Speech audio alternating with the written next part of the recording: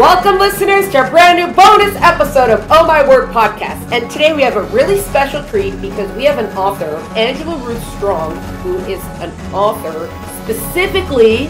Okay, well, you know, you're going to hear. You're going to find out. But we haven't had an author like this on before. So everyone gets so excited. Angela, welcome to the podcast. Wow, you made me sound exciting. You are exciting. All right. I'll prove it to everyone now. I wasn't going to say right away, but now we'll let you do the big reveal. What are the kind of books you're writing? So I mostly write romance, and I'm writing romantic comedy right now. And I think what you're leading up to is the fact that I had a book made into a movie. Is that what you're going for? That's one thing. That's one thing we're going for. But I think I didn't misread this. Some of your books, or I don't know if all of them books, are also, you have like Christian romances out? Yeah, so Christian romance, clean romance. The lines kind of blur there a little bit because we don't want to be preachy. So anybody interested in clean romance, I think it'll fit well. Right. So two parts of it. The movie part is one, and the clean romance part. We're curious about that because it sounds like, how can you do both? But we'll ask. Before we even start that, how did you get into writing? Why was it, you know what I'm going to do? I'm going to write these books. How did that all even start? Well, my mom was a writer growing up, so she wrote stories, like she'd write something about me and send it into Women's World, and there'd be an article about me in Women's World, and she'd send like a picture with a really horrible haircut. Thanks, Mom. So I just grew up thinking that's what you do when you write something, you send it into a magazine. And I was cheerleading in high school, and a basketball player ran into me and knocked me into the bleachers, and I broke 4 ribs. So I wrote about it. And I was like, hey, Mom, help me send this to American Cheerleader magazine. So they paid me $100. And at the age of 16, that was like the easiest money I'd ever made. So I decided to go study journalism in college. And it's never been that easy since. And then I started my family young. So I would take my kids to story time all the time. And I started writing stories for them. And they were published in magazines like Hopscotch. And so then as they got a little bit older and were doing their own reading, like their summer reading programs, I'm doing the adult summer reading programs thinking, hey, I want to do this. I want to write for people like me. So that's how it started. Wow. It's funny, you just made it sound so straightforward and simple, but it's literally, I went to college, studied writing, specifically in journalism, and then after that I just kept writing the stories and send them to magazines. Wrote the stories and send them to magazines. Baby steps at first, so lots of rejections along the way. Though you just, like the story I sold to Hopscotch, I sent it to them one time and they rejected it, and then I sent it another time and they accepted it. So sometimes it's about the skill, but it's also about the tenacity. There wasn't a thought of, oh, I want to be an actual journalist. It was just, this is the form of writing that interests me, or you thought magazine writing meant journalism? Well, I wanted to do magazine writing, which is journalism, but because I started my family so young, I was staying home with them, the kids, and writing was something I could do while raising them, like during nap time. I feel like I've seen a lot of articles of how do you balance work and raising children and da-da-da, whatever. You're like, nap time, that's when you're right. That's it. Yeah. I'll just start my own career. Yeah. So these stories then, it seems you were going toward fiction then after at that point. So I wrote my first novel and I took it to a conference in 2006. I got an agent there. I wrote a second book. She was trying to pitch those. And meanwhile, they started a series of books called Love Finds You. And so they're set all across the nation, written by all different authors. Love Finds You in, and then, you know, a name of a resort town, pretty much. All you had to do to pitch one of those was write 3 chapters and a synopsis. So I seriously threw it together in a day and forgot about it. And when my agent called me to tell me that I'd sold a book, I expected it to be one of the 2 books that I'd spent years working on, and it was this one that I'd never even written yet. Oh my goodness. When you said like you threw it together in a day, are you also saying that because, you know, the words just came out, or was it? Oh wow. Okay. No, it just came out. Like now I count my word count. Back then I didn't. I just did it. You know, I had a smaller limited amount of time back then because my kids were sleeping. So I was like, okay, I have to get this done. Now my life is a little more laid back. But yeah, I threw it together and sent it out. And then when my agent called me and said, they want to publish your book, I had to go back and read the synopsis because I didn't even remember what I was writing about. Most writers don't get started that way. And I was kind of spoiled because I had a hardback copy. It was in Costco. And some of these books started getting made into movies. It was a great way to start my career. Wow. Yeah, amazing. Okay, let's go back for a second. When did you decide, or why did you decide, I'm not going to do the magazine stories anymore, I actually want to write a novel?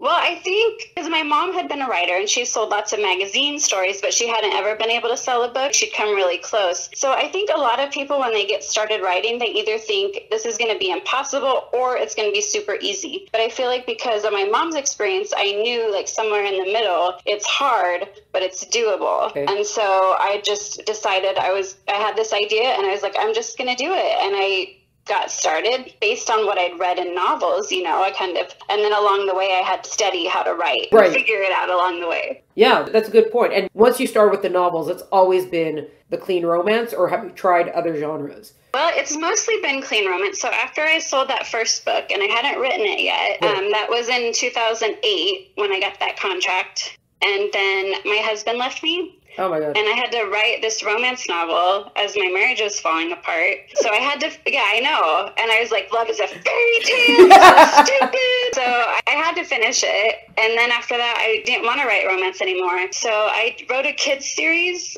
called The Waterfight Professional. There's 4 books in that series. And that was really fun because I got to share that with my kids and go to their classrooms and read it to their classes. And I've been able to do lots of school visits and mayor's book clubs and stuff like that. But then once I met my husband now, I was like, love changes lives. So yeah, now I'm writing romance again. Wait a second. Wow, so much to unpack. I'm going to focus on something that's not as big first. The Waterfight Professional, that is hilarious. And I can't believe that hasn't been done before, because water fights are just a staple almost. So many people have been in some sort of water fight before. Super fun, right? How did no one do that yet? And then you did that. That's amazing. Yeah, so I have a screenplay writer, director friend who's looked at it and thinking about making it into a movie. And I feel like out of everything I've written, like this story, The Waterfight Professional, could have the biggest, you could sell water guns, like with The Waterfight Professional on it. Like there's a lot of potential there. So I'm not doing that anymore, but I do believe that something else will happen with that series. Yeah. Tell your friend to stop thinking and to start doing. Yeah.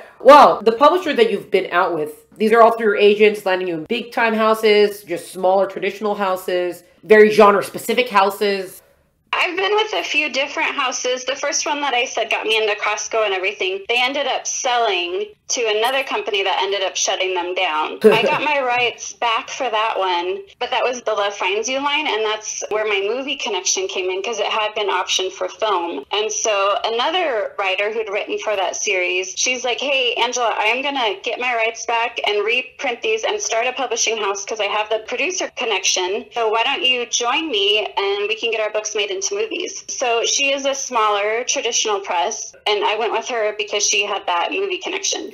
And it's specifically the clean romance that she's publishing, or just because you were part of the line, so she grabbed you? Yeah, we were part of that line, and she knew I wanted to have my book made into a movie because I kind of freaked out about that when it happened. She helped me make it happen. And that's the book that's being made into a film now? Yeah, so we filmed last year. It's called Finding Love in Big Sky. So my original book came out was Love Finds You in Sun Valley. And when I got my rights back, we rebranded it Finding Love in Sun Valley. And my hero was one of 5 brothers. So I wrote a romance for each of the brothers. And it was Finding Love in Big Sky that they ended up making into a movie. When is that film coming out? I am waiting to hear about that. I know it's released in Canada. I told you earlier I'm a flight attendant, so sometimes I fly into Canada. I was like, hey, I could fly up there and watch my movie. But I think it's supposed to come out in the United States this spring. They got me a blog tour, and I want to do a big red carpet premiere here in Boise where I live. All the actors said they'd be interested in coming up. Not that that would happen, but it's cool that they'd be willing. So I'm waiting to find out for sure, and then I will let the world know. Being released through streaming, is it small theaters or? It'll probably be like Up TV, because and there's no contract signed yet that I know of, but that's where a lot of their movies have come out. So yeah, I'm waiting to find out for sure. Did you have any say in the screenplay of it, or just they optioned it and then you just let them take over from there? Yeah, they optioned it and they asked me for suggestions because to make it a movie, they wanted to hit like all the specific things that movies need. So I gave them ideas, and then they gave me the screenplay. And it had been so long since I'd written the book that I was reading the screenplay and I was like, oh, that's a funny line. Did I write that? Like I didn't remember what I had written and what I hadn't. That's funny. Besides for the excitement that it's a film, it seems that you are pleased with the outcome of it, or with what they did with the story. I heard a rumor, so somebody told me that the network in Canada said it was the best movie that aired. It is like a sweet romance, like the Hallmark-ish type. The actors were so amazing to get to know. The cinematography was really, really beautiful because they filmed it in Montana. They had drones flying over the ranch, and they just did a really good to take shots from the air. They did a really good job with it. That's great. And then talk about that these books that make it into Costco, it just seems like they just appear there. But if these books are making it to Costco, it's also because there's some sort of market. There's got to be some big market for it. Of people who are just picking up the book. I don't know if they gave you any sort of projections or what to anticipate from that, or it's just we have a line to Costco, so if we pick up your book, it's going to get into Costco. That publisher that picked me up was doing really, really well at that time because it was a line of books and women would just read all of them. And all these different authors that had tons of readers, all their readers would just read all of the books. So they had their books in Borders and Walmart. I believe those were two really big markets for them. And then all the Borders shut down and the Walmarts cut back on what they were selling. And so that affected them, and they ended up selling and then getting shut down. So I've written for a few different publishers. I've written for Harlequin. I have some friends here in Boise, and we've written for Harlequin together, which has been kind of fun because we've shared an editor and helped each other out with our stories and stuff like that. So yeah, there's been a few different publishers I've worked with. Oh, cool. Harlequin, have those been also clean romances specifically? Yeah. Harlequin has all different lines. Yeah. And so I wrote for the Christian romantic suspense line. But like you're saying, clean romance, can that be Christian romance? Or, is that a thing? Yeah, I think there's definitely a desire for it because not everybody wants 50 Shades of Grey. And that's immediately, when people hear I'm a romance writer, that's immediately what they assume I write, that I write erotica. But no, I write like the heartwarming stuff, like You've Got Mail and Sleepless in Seattle, those kind of things. Yeah, well, that's a good way of explaining that, yeah. So one more second, going back on that, and then we'll jump forward again. How on earth, or I don't even know if you know, how on earth did you get through the book? That first book that you're supposed to write, your whole life seems like it's falling apart. And you're supposed to be like, let's write this sweet, happy ending, heartwarming story. Did you have to just put yourself in a zone? How did you scratch out a book like that? I think, though, I wasn't happy about it. I think it did give me hope at the same time. Maybe there are still good men out there. And some of my readers, this is their favorite book that I've written. For me, I'm sick of it. I hate my first book because one, I know I was in a bad place when I wrote it, and two, I've learned so much about writing since then. I think what people like about it is that it's fresh, because a lot of times once you've been writing a lot of romance, it becomes a formula, like, okay, fill in hero's name, fill in heroine's name kind of thing. Because it was written during that time, it was a little bit different than the normal romance, and so people enjoyed that about it. Trying to mentally put the pieces together, but it's just each time. I know. Yeah. But it is true. It is true that your first book, I think in my first book, I do like the story of it, but I don't know if I would be able to read it again because I'd probably cringe. Not because the writing's bad, but because I got so much better. Or I'd like to think I did. Yeah, I'd like to think I get better with every book. So, yeah. Exactly. You have to start somewhere, but you don't want to just stop at that somewhere. Right. So true. Okay, now jumping back to the whole, Christian romance or clean romance, what we say would be the parameters for something to be able to fall into that? Because I know, for example, like Hallmark has, I don't know if it's official or like an unofficial kiss rule of like how long like the kiss is going to last for it to be like a Hallmark kiss or not. So are there things like that where if you're writing a Christian romance, X, Y, and Z is totally not an option. And if you want, ABC to be part of it, you got to make sure that it's like this. Do you kind of know what I'm... Yeah. Right, yeah. And that varies by publisher. Okay. I wrote for Harlequin because they are known as the steamy publisher. They really had to differentiate their Christian line. And so they are actually stricter than a lot of the other Christian publishers. Oh, wow. So like in my Harlequin novel, they're running from the bad guys in Lake Tahoe and they're staying in a cave overnight. But they have a rule, you can't have a man and a woman together overnight because the normal Harlequin book, that means they're going to sleep together. And so they don't even want their readers' minds to go there. So I had to have my guy sit outside the cave to protect her and keep watch through the night. So things like that. But it does vary from publisher to publisher, and some of them get a little steamy. If you have a romance of a married couple, and those are beautiful love stories too, in Christian romance, you would just close the door when they go in the bedroom type of thing. Right. Did something define, like, does it specifically fall into the Christian romance because you just have to stick a church in there somewhere or belief in there somewhere? Or a lot of clean romances may or may not mention religion, but they kind of just all get shoved into the Christian romance? There's not really one line that divides. It kind of roams through the two different genres. But normally the characters are going to be Christians, and that's going to be their worldview. So usually to define a book as a Christian book, it has to have a Christian worldview. So back when Christian fiction first started out, there was a pastor and somebody got saved, or however you want to phrase it. And that's how it started. But now we're trying to get away from the preachiness and just make it about who the characters are. I mean, they have the same struggles as everybody, right? Right. And that's something that I really hate, preachiness in a book, but I think it can, if it's authentic, it's going to touch anyone, no matter what they believe about God or faith. Well, that's a good point to say that it specifically just influences the worldview.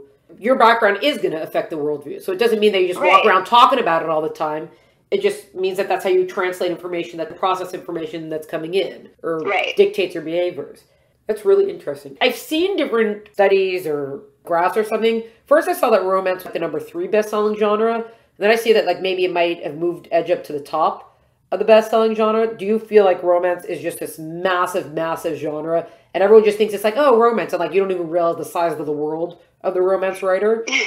It's probably the best-selling because romance readers are voracious and they do read a lot. But that also means there's a lot of competition out there. There's a lot of people writing romance too. So it is a big world, and there are good ones and there are bad ones, and there's deeper ones and there's shallow ones. And there's what they call tropes. Do you know much about romance tropes? Well, 2 people got to meet, there's going to be conflict, and then they're going to get back together. Right, okay, simplified, so in the Harlequin world, though, there's like, okay, this is a secret baby book. This is a hidden identity book. This is a marriage of convenience book.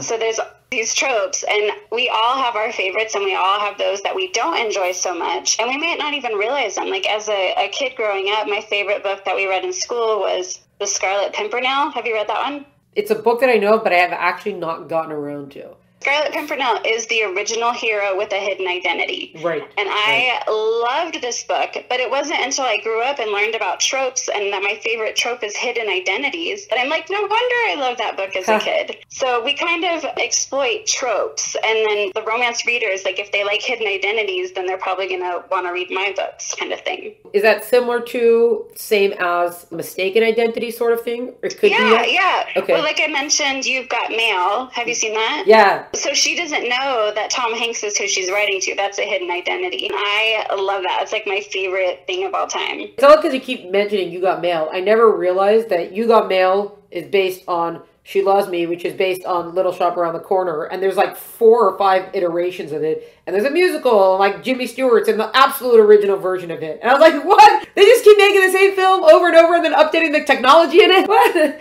I guess there's something about it. That's the cool thing about writing stories is the stories I write could be recreated. They could last much longer than I ever am alive. So it's pretty cool to think about that as a writer, that what I'm writing today could be changed to be relevant for future generations. We just don't know. It's an amazing possibility. That's a really good point. Just from a technical aspect, writing these romances, what's your general word count on things? Because I'm assuming you're not writing 200,000 word books. You're probably writing 60,000. Like, what's your general, is it standard or what is it? The Harlequin's going to be about 55 to 60,000. I also do some novella collections, which those are shorter, and a bunch of us just put them together in a collection. I'm doing one now that's 25 to 35,000 words. But for my full-length novels, it's going to be more about 80,000, and I have written up to 100,000. Wow, 100,000. Well, so it's pretty standard stuff then. Yeah. When you're getting your ideas for a romance, how do you make sure that you haven't written that story before, or that it's, because in a way you have, but in a way you haven't, or, okay, first start off, make sure you're in a totally different city, or make sure you don't do The Rancher again. How do you not write the same story again? Yeah, I get that, because Mary Higgins Clark books, I could always figure out who the bad guy is, because it was the other love interest, you know? So I want to be fresh, and I want to be unique. For me, I love variety. I don't even read series very often, because I'm like, I don't want to continue reading about that character. I want to read about something else. For me, that's something I love. I told you I've become a flight attendant, so now I'm exploring this whole world of crash pads, and I just love researching different areas. But yeah, that can definitely happen. I remember my daughter came down one time, we were watching Ferris Bueller's Day Off, which she hadn't seen, but there was a scene in Ferris Bueller's Day Off where the principal sticks his head through the dog door, and that was written by John Hughes. And I told her, I said, the same guy who wrote Home Alone wrote this movie. And she said, oh, I can tell. There's the same head through the dog door scene. Right. And maybe he didn't even realize he did that. I don't know. We probably all do that a little bit in each of our stories, but I do really try to create new worlds and explore different personalities, different flaws that the characters are dealing with. It's fascinating to study psychology, and I'm always asking, what if? Because it's also true that part of the reason why your readers are coming back is A, for you, but B, because they do like your genre, assumedly. So you can't not give it to them. You're going to have to give it to them. What do you, I don't know if it's you personally or the genre itself, but there's so many romances where it's always like the bad boy kind of image, or like that's going to be the love interest. Is that like a no, either for you, for Christian romance? Like where does that come in with all that? There's some bad boys, and there's readers who love them. That's a trope. We're talking about tropes. The bad boy is a trope. And like I said, we all have our favorite and our least favorite. So while some readers do love them in Christian fiction, I don't love them because of my experience with my first marriage. I'm just like, oh, it's going to end badly. No. Yeah. So I usually try to avoid that one. Right. I saw an article about it once, and it was, why do they keep using these bad boys? You would not actually want to meet this person. If the guy has a dark side, whatever, he's troubled. Stay away from him. Stop making them romantic interests. It was funny. Right. So like, it is a lot that there is something about it that attracts the imagination somehow. Okay, so here's something that you might not know about, but I think you will be entertained by. In the romance world, a writer tried to trademark the word cocky. So then she went around and sent cease and desist orders to every author who had the word cocky in their title, like the cocky billionaire, because that was a trope too. There was lots of cocky and there was lots of billionaires. I'm like, you can't do that. You can't trademark a word like that. And first of all, titles can't be trademarked, but it was just like, it's interesting in the romance writer world, these things that happen, and it kind of becomes big news in our world, but nobody else knows about it. It is so interesting how the writing world can be so small and so big at the same time that people who are in the romance, they may or may not be able to tell you about picture books, or picture books don't know anything about nonfiction. There's only so many publishers. There's a lot of imprints. There's a lot of other things. It's just so crazy how it's small and big at the same time. So like what you said with that. Are your books also, do they always come out as ebooks and audiobooks? Do you get either of those? Or is it usually just the trade paperbacks? Not usually. You often get the trade paperbacks. Well, it's varied because I heard somebody describe the writing world right now as the Wild West. Like everything changed with Kindle. Everything's changing with Audible. People are trying new things that have never been done before and succeeding and kind of pioneering. So my very first book was only a print book. But when I got my rights back to that and re-released it, I did print and ebook. So most of my books are print and ebook now. I have done a few just ebooks. I'll like give it out for free to people who sign up for my newsletter type of thing. So I'll use it as promotion. Or I'll do the novella collections with a couple of writer friends, and we'll sell 7 books in one collection for like 99 cents on ebook. So many people buy those that we're able to take our kids to Europe for high school graduation type of thing, just by selling the 99-cent book. So there's different ways you can do it. And I do have a couple books in audio, and I think my newest one is being produced for audio, but I haven't heard it yet. That's really painful for me, actually, is I love listening to audiobooks, but I hate listening to my own audiobook. By the time it's being read, and I'm like, oh no, I want to go back and change that kind of thing. So yeah, that can be painful. Yeah, you're like, who wrote this? Oh yeah, me. Yeah. Do you see massive disparities between print or audio or an ebook, or kind of where you're at, all of them are selling pretty decently? I think it varies, and I am not a numbers person, so I should pay more attention to numbers. I just know what my publishers tell me, and I know that audiobooks are on the rise right now. Yeah, that's true. Because my publisher was just, nobody makes money in print anymore, all the money is in the ebooks. But as an author, you want it in print, right? You want to hold it in your hands and take pictures with it, don't you? Yeah, absolutely. So we still get our print books, but don't expect to see so many sales there. Most of your sales are going to come from ebooks, but that probably depends so much on the publisher, the marketing, everything. Like I was saying, we did those series or the compilations for 99 cents, whereas my current print book, I think it's still like $10.99 for that ebook. So there's different trains of thought. There's different ways to do it. I'm still learning. Well, I guess that's also, as an author, you just want to have different options available. You don't want to have only one. You have all different kinds. Yeah. How does it work now as a general thing? Are you still working with an agent? You still have your agent? Yeah. So you just come up with an idea, come up with a book, you just tell your agent about it and then let them go off? Or do you now have certain kind of connections to people that you'll contact first? Or like your friend you said who started a publishing company, was it specifically only for those books? Like where are you at as far as that goes? I do both. You mentioned how romance writers don't know what's going on in the picture book world. Yeah. Last year, I don't know if you saw this in my bio, but I just went through breast cancer. While I was going through that, I wrote a cancer picture book. And so I don't have the connections for that one. So my agent is shopping that one for me. My publisher now with the romance, like they're coming to me now and saying, hey, how about you do this? How about you do this? So that's kind of nice. As a work for hire, or that we've got this idea and we know you as a writer, so what can you do with this sort of thing? Not work for hire, it's still under my name, but they're like, how about you write more about these characters? How about we put you in a Christmas compilation with these other two authors? Oh, very cool. So it seems being in either an anthologies or compilation, especially you're selling it for 99 cents, it's like, well, it's worth it because it's going to introduce us to a lot of new readers. Yeah, exactly. It's kind of like promotion when we're sharing, we're cross-promoting the same book. So I've had a lot of fun doing that with different authors. As a general thing, or I guess this might also depend on whatever books you've got out, how much marketing do you have to be on top of? Or depending on the publisher, they'll take care of most of your marketing for you? Where do you got to be with that? It varies. The publisher will suggest ideas to me, stuff I can do, or I'll suggest ideas to them. I think every writer has a different style of marketing. My style is that I love books and I love people, so I just want to have fun bringing them together. Yeah. So I've done some things that other writers don't normally do. Okay. Like, we had a Harlequin book signing here at the Barnes & Noble with my writer friends, so I was like, let's get a limo! Stuff like that is really fun to share on social media, and I'm pretty active on social media and with my newsletter. So those are the things that are fun for me. Some things are not fun for me, and that's when I'll suggest them to my publisher, or they'll set up stuff that they have connections with that I don't have.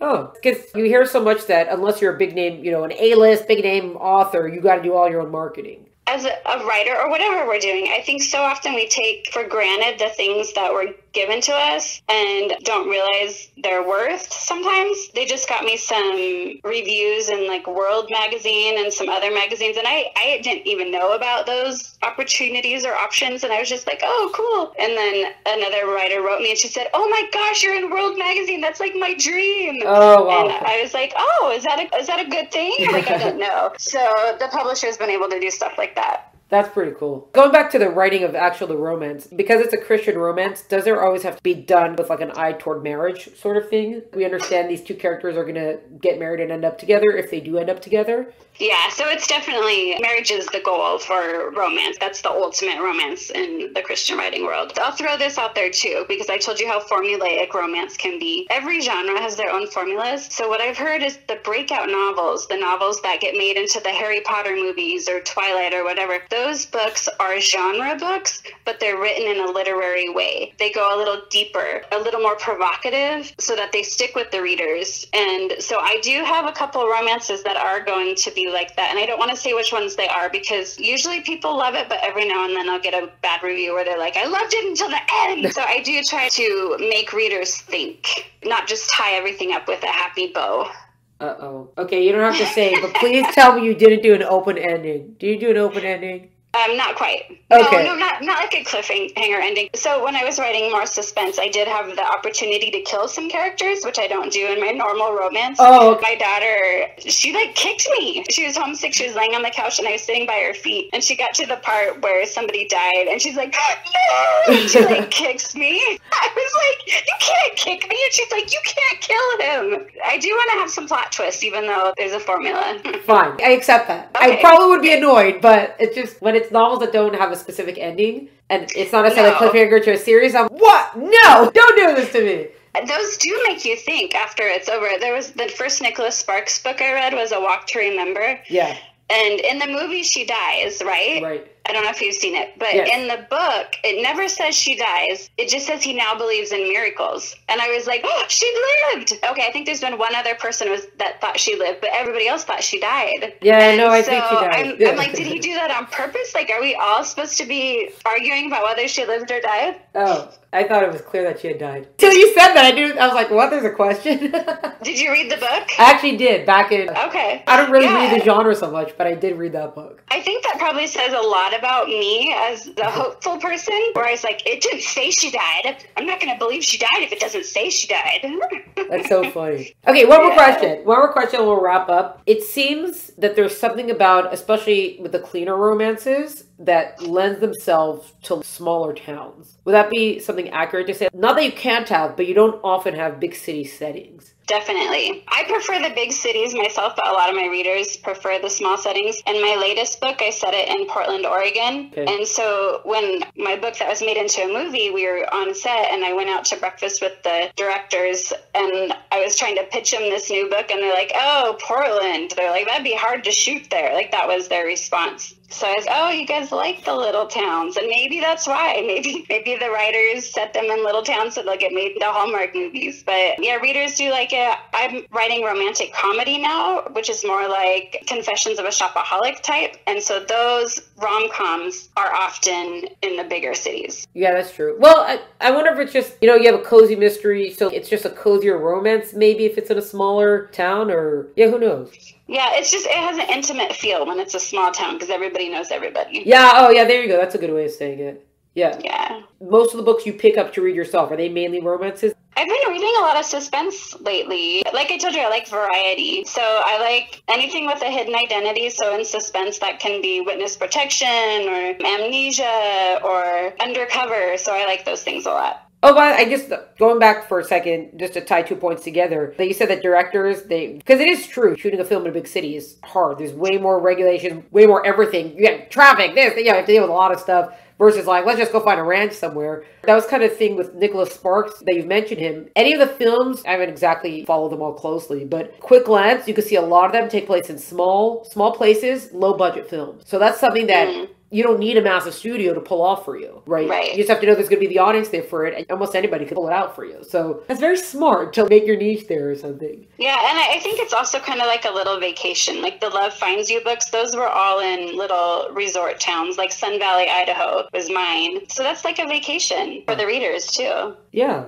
Romance is totally not among any whatever, and this is all so interesting. So you don't write romance at all then, is what you're saying? I am one of those people who, in my books, and even though I'm writing for a teen audience, and I've been sometimes urged to add more romance in, and I was like, there will be no romance. Okay, I don't really do it like that, but even I have these 5 fairy tale rewrites, they're not overly romantic, which for myself I'm kind of proud of. That look, I rewrote Cinderella and it's not specifically romantic. I love that. That's a great twist. Yeah, well, yes, because there's so many of them. You want to do something different, but it was just more about like examining, is this really a healthy relationship if she just fell in love and married a guy that she doesn't really know? So yeah, I am gonna throw this in there too. So since I've remarried, I want to write about love, but I also want to write about healthy relationships. So I do go into that in all my romance. It's not just, yeah, let's kiss and live happily ever after. No, there's relationship stuff that we all deal with every day. Oh, very good. That's something that would be very beneficial, especially for the romance genre, because you kind of know there's going to be a happily ever after, which I'm assuming is kind of, but it's also going to be realistic. Some people do love the fairy tale stuff, but it's not realistic. So right. Yeah, that's very good. That's very interesting. I'm glad you wanted to talk about it today, even though you tried not to write any romance. My new trilogy, the first book, there is going to be almost no romance in the entire trilogy. So maybe some listeners now, we're not going to read it, but maybe someone will be, how did you do it? You'll have to find out. So I do like to challenge myself that way too. I do have one romance novel out there where they never kiss. And that was just because I wanted to see if I could create that tension. Right. And that feeling without the typical kiss. I don't even know if my readers have noticed because there's so much romance involved without even there being a kiss. That's very cool. And then I was thinking, which I'm sure it's been done somewhere before, but I was thinking for myself, how can you write the most romantic scene without any touch? Something like that. You have to read the Scarlet Pimpernel. Okay, well, so then, right. There's a scene in there, and I remember my 8th grade English teacher clutching the book to her chest and dancing around the room. And she's like, oh, you guys are going to read the most passionate scene tonight. And we were all excited because we were like 8th graders. We run home and reread it. And there's no kissing. And we go back and we're like, they don't even kiss. And she's, oh, but it's so passionate. Okay, so if you are interested, you should check that out. Well, I'll add it to my list of 300 books I've got here that are waiting to be read. Can you write, and you could, but these are, I guess, ways Ace, you just proved that you've done this. Can you write about romance without barely using the word love, let's say? You can't just say, oh, I love you. How's another way? So we almost kind of anyways came around to the answer of how do you keep it different is, well, because you don't always just write, I love you every single time. Yeah, well, do you remember the movie Ghost? I haven't seen it, but I know it. Demi Moore would say, I love you, and Patrick Swayze would say ditto. He would never say, I love you. And so when he's the ghost and he's trying to tell Whoopi Goldberg, tell her I love her, tell her I love her. Whoopi Goldberg's like, he says he loves you. And she's like, he never said I love you. And he's like, tell her ditto. And Whoopi Goldberg's all ditto. And then she's like, oh my gosh, it's real. That's how you keep it fresh. Right. They have in the musical version, there's a song for that where the girl asks, well, before he's killed, but how come you never say I love you? And the first line of the song is I say with my eyes and when I make you scrambled eggs or something like that is like, oh, the lyrics. Oh, yeah, I like that. Yeah, and you hear that and you're like, huh. This is way more interesting. Like, I knew it was going to be different, but this is way more interesting than I anticipated. I'm very glad we got to speak. I had fun. I love talking about it with you. Yay. Okay, so let's wrap up just for these episodes. We always wrap up with the fill in the blank of I really like it when choosing anyone. Oh, yes. I really like it when writers, publishers, agents, books, stories, covers, whatever, whichever one you want to choose. And I really don't like it when fill in the blank of whichever one you want to choose. So I really like it when writers use humor, even in suspense novels, even in like 1883, the Western where everybody was dying. Like they just add that little dash of humor and it lightens the mood and just makes everything more poignant. So even in the tear-jerking scenes, if there's just a little dash of humor, that gets me even more. And then I don't like winking. I don't like it when characters wink, because who actually winks? And in romance, every single romance novel, the guy's winking like all over the place. And I'm like, stop it. No more winking. You don't really do that. So anyway. That's so specific and random and funny at the same time. So I actually did have one book where my character winked, but I made a big deal out of it. Like, most people shouldn't wink. Like I said that. Most people shouldn't wink, but she can get away with it this time. Very good. I gotta go think about, I'm like, great. Who winks in my books? Let me go check. I'm going to go search for winking. You don't write romance, so you probably don't have any winking. Oh, yeah, that's true. You don't have to worry about those rogue eyeballs. Instead, my characters roll their eyes a lot. Oh, yeah. Sometimes mine become bobbleheads because they're, like, nodding all the time. Like, stop nodding! That's very funny. Well, there you go. We got our humor in right now. Yeah, there it is. Well, okay, I'll just say it that I've at least ranted to people often, especially if it's a film or book that's got either gratuitous violence or language or even romance, and I'll say comedy is never gratuitous. You've never seen a label of gratuitous, like it might be, in poor taste, but there's no such thing as gratuitous comedy. Even if it sounds, like you said, even if everyone's dying, sometimes you need it just for easing the tension. Right. Right, not to disregard it or disrespect, but because it plays a very important role. Yeah. I don't have that much comedy, actually. I should go look at my books now. I'm like, wait, does anybody laugh at anything? We all have our strengths. I remember one writer that I love, she was just talking, and her books make me sob. They're so good. And she was saying, I wish I could write to make people cry the way she does. And she's like, I wish I could write comedy. I can't write comedy. And I was like, oh, is that hard? Like, I didn't know, because that's just my strength. That's what I do. So we all have those areas. Right, and there's readers for each areas, almost. Right. Exactly. Oh, very good. Angela, I'm so glad we got to speak. Thank you so much. Thank you so much for inviting me. This was fun. This was a bonus episode of Oh My Word podcast featuring author Angela Ruth Strong. To find out more about Angela and her work, please check out the link in the episode notes. To find out more about Oh My Word podcast and all the great stuff we're up to, check us out on Instagram at Oh My Word podcast or visit eltenenbaum.com. Music is by Tim Burke. Thank you so much for joining us. Catch you next time.